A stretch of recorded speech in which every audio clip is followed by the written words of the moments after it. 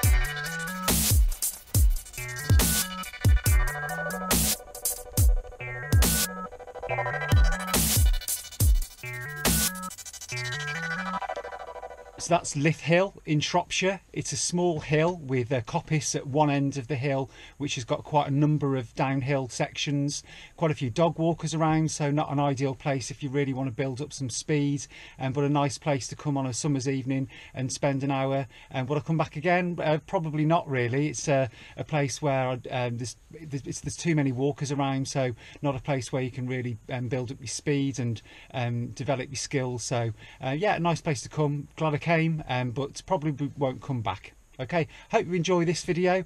If you do, please do a like and subscribe.